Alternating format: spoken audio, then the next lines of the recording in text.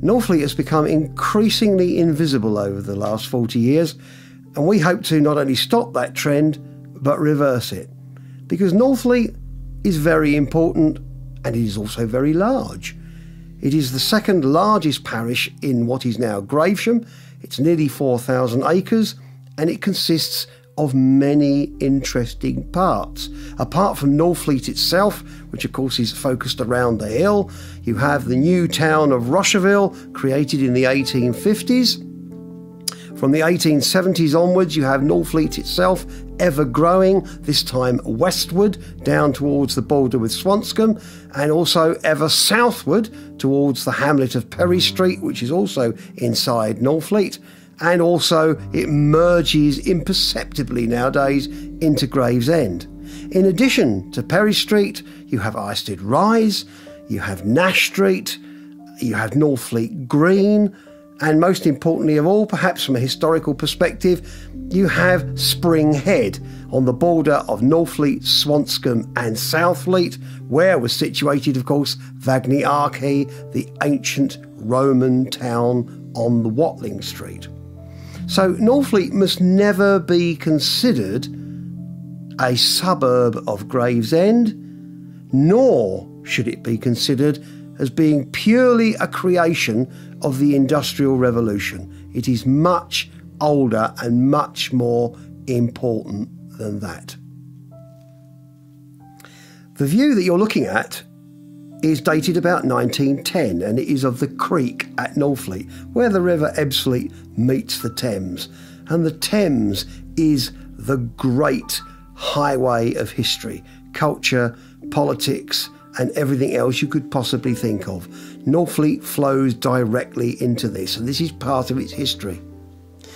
For the last 100 years or so, this area has become increasingly abandoned, decayed and overgrown. Yet the creek is the very DNA of Northfleet. Its very beginnings as a place are in this very area.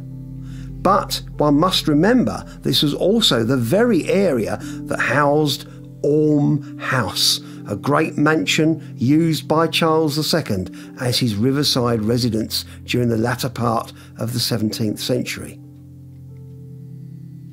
The picture that you're looking at is not, in fact, a castle at all. It's a Victorian construction, because Northfleet never had a castle, although it did have a fort. This particular structure was created by the Pitcher family as an entrance to Northfleet Dockyard, which was created in 1788, launching its first ship, the Royal Charlotte, the following year in 1789. It was a major employer of Northfleet. 2,000 people worked in the dockyard at its height during the mid-19th century. Greatly helped, of course, by the demand from all over the world for ships, not only from the British Navy, but also from the East India Company, the West India Company, the Kingdom of Sardinia, from Chile, Russia, and many other countries as well. The dockyard really reached its pinnacle during the Crimea War in the 1850s. Thereafter, with the lack of demand, the whole system collapsed, the dockyard went bankrupt, and William Pitcher was obliged to close it in 1860. It was, of course, the industrialisation of cement manufacturing in Northfleet that changed it from a village into a town. And there was lots of money to be made. So much so that by the 1890s there were perhaps as many as 8 independent cement factories in Northfleet, all vying with each other, sometimes, occasionally, even violently, not just economically. In 1900, these were all combined into the APCM, the Associated Portland Cement Manufacturers, later to become Blue Circle and now known as Lafarge. The view that you can see in this picture is an incredibly important event in our lifetime in modern Northfleet's history, and all to do with how it feels as a town about itself. And that is the blowing of the cement work chimneys in March 2010. The chimneys were, of course, part of the brand new Northfleet cement works, which was created in 1969 and 1970. So in themselves, they were not terribly historical. But it's what they represented that was so important. Because in March 2010, cement hadn't been produced at Northfleet for probably about 2 years before that, and both chimneys hadn't been in operation for an even longer period. But the blowing of those chimneys left Northfleet bereft of the very industry, the very thing that created the modern town. It was now Northfleet without cement, like rhubarb without custard. Ah, the Factory Club. The building was built entirely at the expense of Thomas Bevan, the great cement manufacturer, and it was deliberately created as a cultural centre for Northfleet. It had an enormous hall in which dances could be held, concerts, political meetings, plays, anything you like. It had an organ. Down in the cellar there were more rooms for billiards and snooker. The first public library in Northfleet was actually in one of the rooms in the cellar. Out the back there was a swimming pool. But the other reason that Thomas built this building at the cost of £11,000 was it showed what concrete and cement could actually do.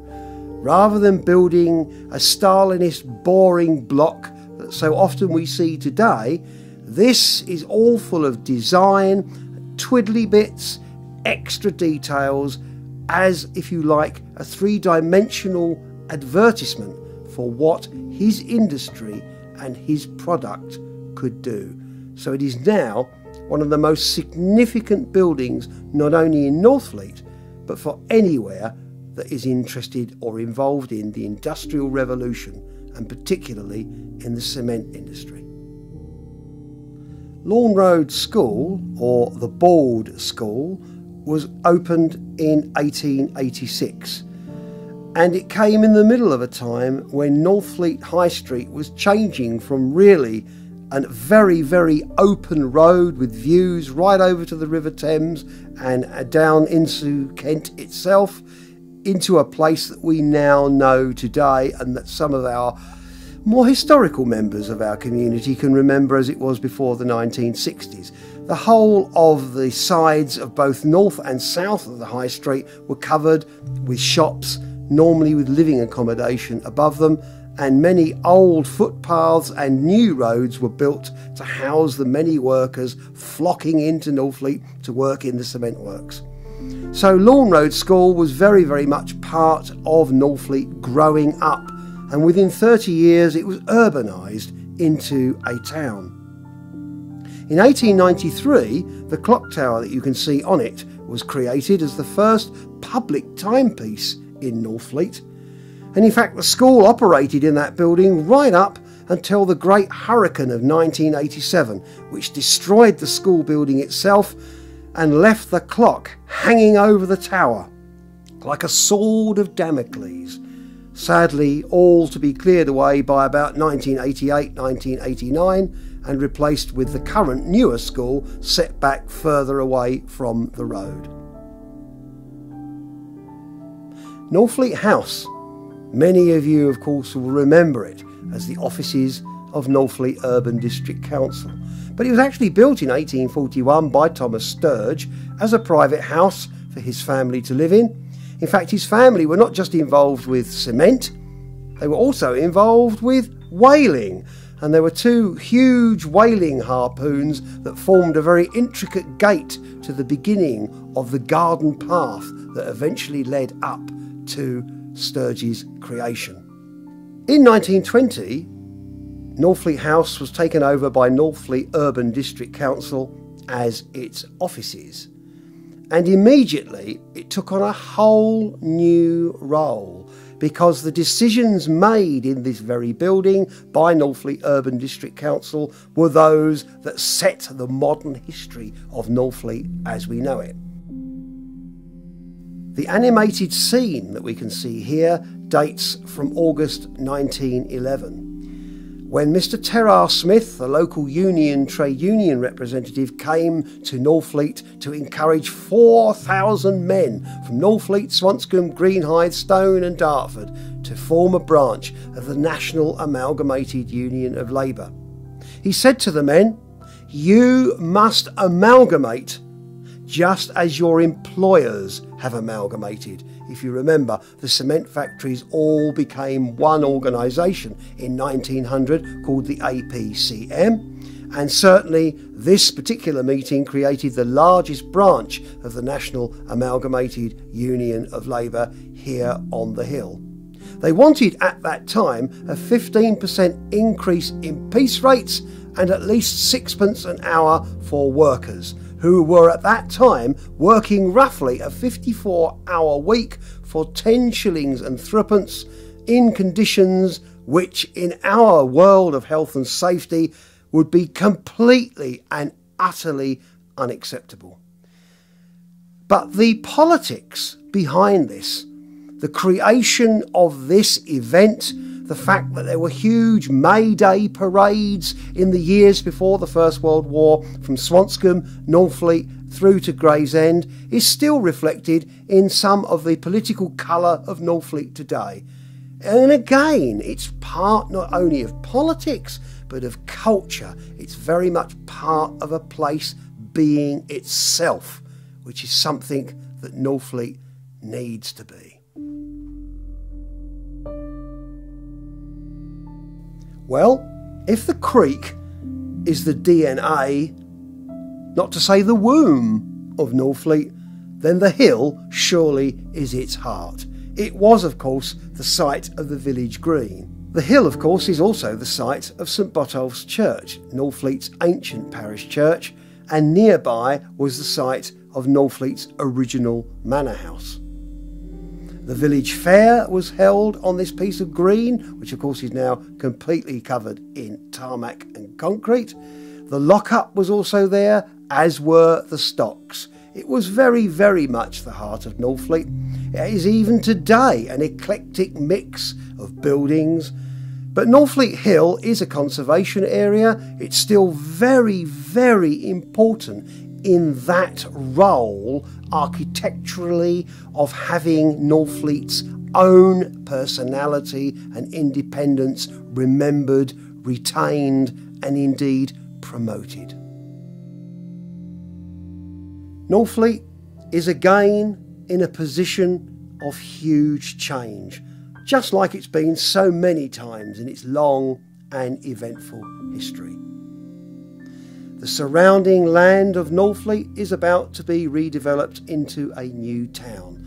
And this we must take as an opportunity not to bury the Northfleet story, but to resurrect it, blow off the cobwebs, and allow us to enjoy, not only us, but also future generations, the buildings such as the Factory Club, areas such as the Creek, and so that Northfleet can wake up from its long, long sleep and regain its position once again amongst the great towns and communities of the historical county of Kent.